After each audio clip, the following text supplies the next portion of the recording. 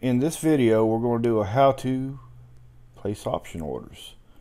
So I'm going to switch over to my paper trading account by clicking up the top of my position statement and then switching to paper trading. As you notice, you don't have to log out and log back in like you do on desktop. So let's we're going to put a symbol in, the search symbol, and let's say ULTA, ULTA, and it pulls up your chart. When you do that, spread the chart out some here, and we see that ULTA is pretty much going sideways, it looks like. So let's place an iron condor, and so let's tap in the middle, bring up the options table.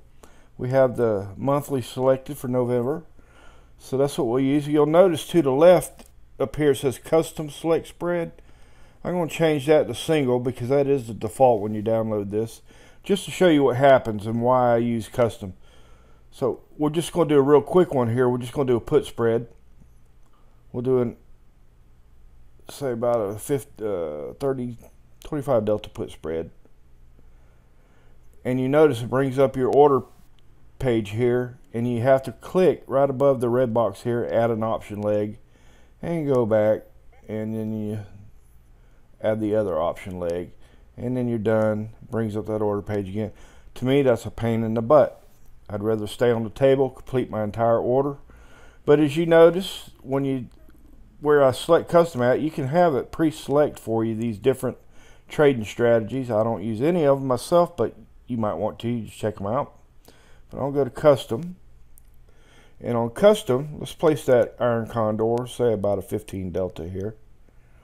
Well, before we go there, see where it says all strikes? You have the options to pick pre-selected amounts. The desktop, you can configure your own custom amounts, like if you wanted 75 strikes or whatever, you could do that. You can't do that on this one, so let's set this to 25 strikes. Yeah, that'll be good. And we'll go out to about the 15 delta, or close to it. So 17 delta. We're going to place an iron condor. And you notice I stayed right on the table here when I did that, having it under custom. So we'll go to the other side, the call side. We're going to look around the 15 delta, somewhere close. Let's see, where are we at? There we go. So again, 17 delta, good enough, close enough for this demo.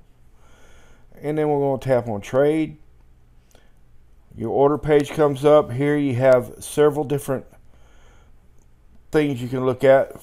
You have a simple risk analysis that shows you where your break-even points and where your losses are, but you can't do any fancy stuff like you can on the desktop, such as stepping out the volatility, expiration dates, putting in extra slices, things like that. You can also click on table, and it's going to give you information such as your break-evens, your max profit, max loss, things of that nature.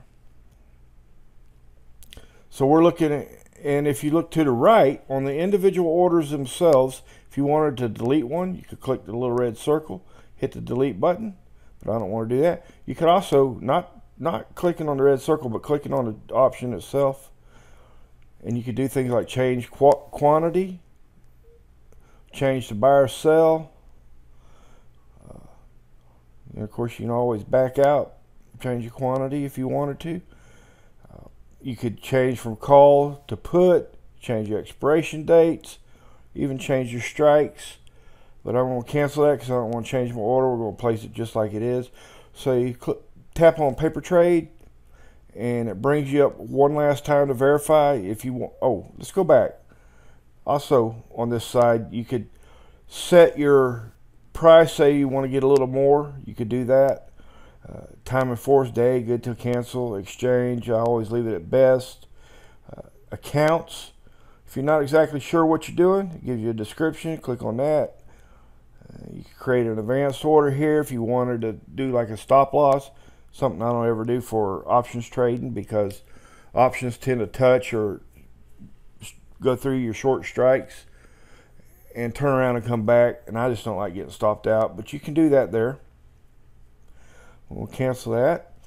And now let's just tap paper trade one last time to verify your order. Make sure you got the right account. Whoops. Let's go back to the orders tab.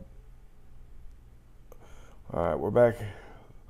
Paper trade again. I was messed up there. Whoops, something happened to this order. What happened? I completely blew the order off. So let's go back. Place that option, that iron condor again. So trade, paper trade. There we go. And then it was sent. So now it's showing into working.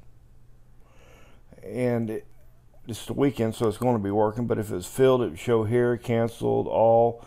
On your all, you can filter by days, weeks, whatever. Custom filters by order types, order status. And of course, if you have these saved orders, which is saved that one that was messed up in the beginning.